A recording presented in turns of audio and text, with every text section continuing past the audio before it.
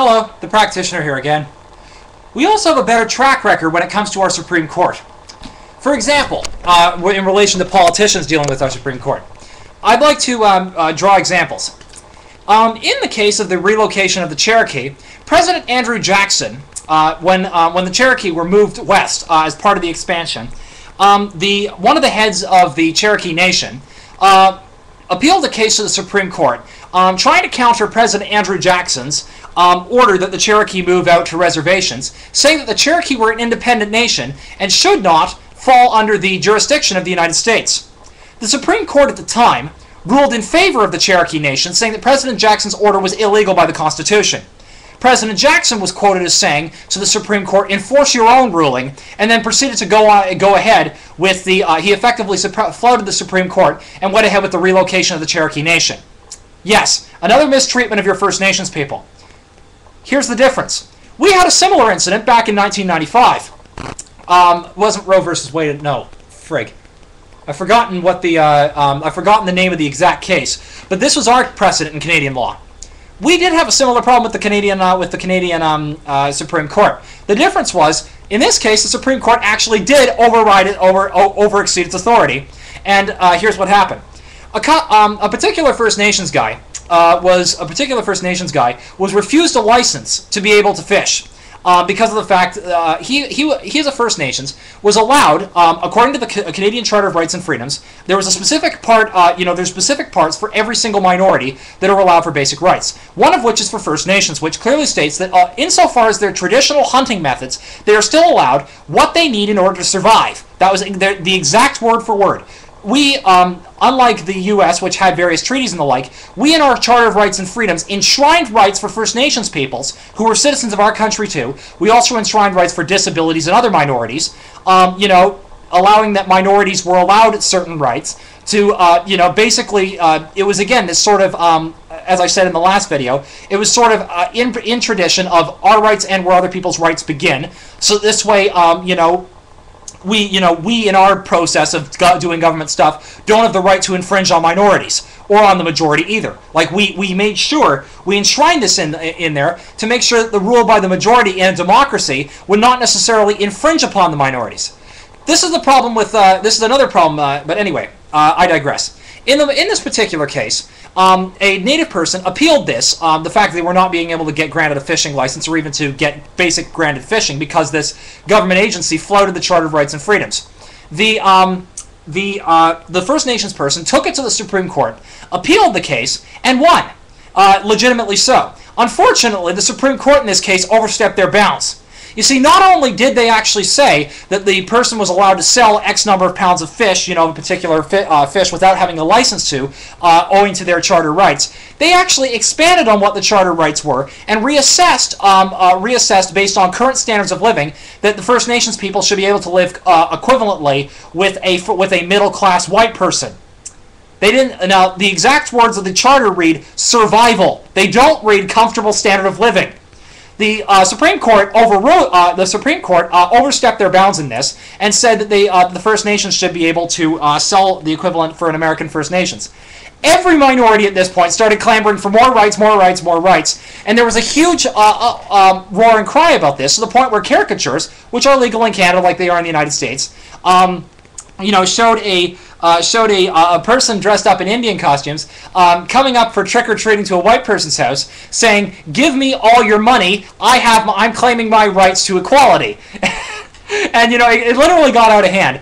But anyway, about 2 years after this whole incident, and a huge amount of hue and cry in the media, and taking a look at some reasonable law, the Supreme Court, rather than the government flouting this, rather than the government flouting their decision, the government abided by the decision of the Supreme Court, but the Supreme Court, after taking a look at the data, reassessed the case, re-amended its decision back to what was appropriate, and it overturned its own decision. Well, not overturned it, but amended it. In Canada, here's another thing in Canada, which is also great about our criminal and civil judicial system that is not available in your guys' case. In small claims, you have to work before a judge. In civil suits, you generally get a jury, and in criminal, you automatically get a jury of your peers. In Canada, for criminal courts, the defendant has a choice about how to do this, and we stem this from the British common law aspect of jury by one's peers. In the British tradition, a lord, rather than being tried by, say, 12 random of the peasants, could actually ask to be tried by the fellow nobles of the realm. We've got something similar, but the difference is that we don't do it based on nobles of the realm or status or class or minority. We do it as follows.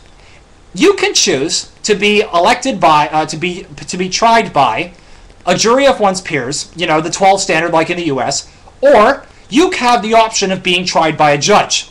And the defendant has a choice of doing either one. The reason for this is as follows. If you're dealing with a relatively simple case, and you know, and you're pretty sure of your guilt or what have you, if you can choose to be tried by a judge, and you can be pretty sure that when you get a plea bargain, you won't have to worry about the emotional response of a large chunk of jury by peers going, we want the toughest sentence for this guy because we think he's some mass danger to society. Per your other episode, per Penn and Teller's other episodes, it's known that, you know, media bias and manipulation can easily affect this. Another thing, the American public may not necessarily be scientifically literate, particularly in issues pertaining to DNA and a lot of other complicated stuff.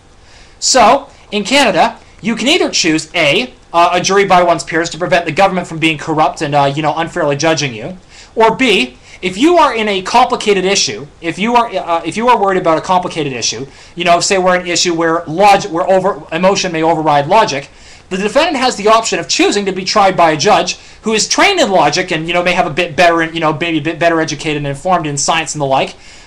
So this way, you know, it might help their case better. And the point is that the defendant, but here's the thing. You see, the thing is, there's not a force of being tried by a judge as opposed to a jury. The defendant has the option to choose between the two. So depending on what the case matter is, it could be better one way or the other. We allow for this. We allow this extra freedom of choice. So this way, in case our peers are biased, say on an issue of religion or something like that, or you know, if another bias may get in the way of a jury of our peers properly being able to judge this, then we as defendants can say, hell no, I want a judge who's more likely to be impartial. Or if it's an issue where suing the government, or if it's an issue where you know, where it's suing the government or what have you, or the government is trying to bring the case to court, then you know, then we can say, hell, we don't want a judge, we want a jury of peers, for fear the judge may be corrupted by the fact that they're working for the government. You see, like that's where this extra system comes in. We've got a check and balance. We've got this option to cover that. Also, as well, a large chunk of our systems are designed for the fact that this way we don't do stuff like going off half-cocked.